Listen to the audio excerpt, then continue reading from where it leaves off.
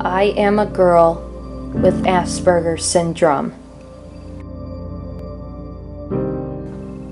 I'm the Aspie girl. Hi guys, it's Alexa. Welcome to my channel. In this video, I'll be showing you how to make slime soap. This is not your average slime that you can play with, but it's a great new way to wash your hands. If you're trying to get your kids to wash their hands, this is the way to go, because kids love slime. Let's get into the video. To make this slime soap, all you'll be needing is liquid or gel soap, salt, something to mix in, and something to mix with. First, put as much soap as you want in the thing you are mixing in. Next, stir it until it's a jelly consistency. Next, add a teeny bit of salt, and then stir again. Keep doing this a few more times, but don't add too much salt. If you add too much salt, it's gonna become liquid again.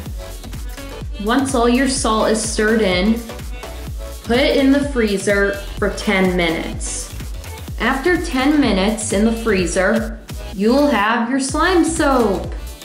You can't play with this, but you can wash your hands with it. You can also use it in the shower or use it during bath time.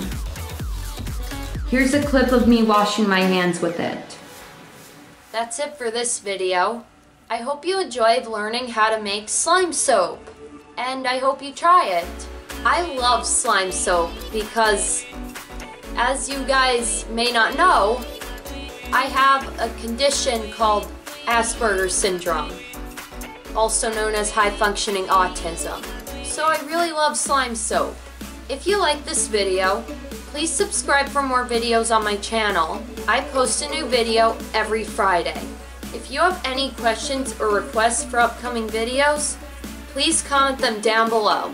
Also, if you have any form of autism, or you're trying to get your kids to wash their hands and be clean, definitely try slime soap.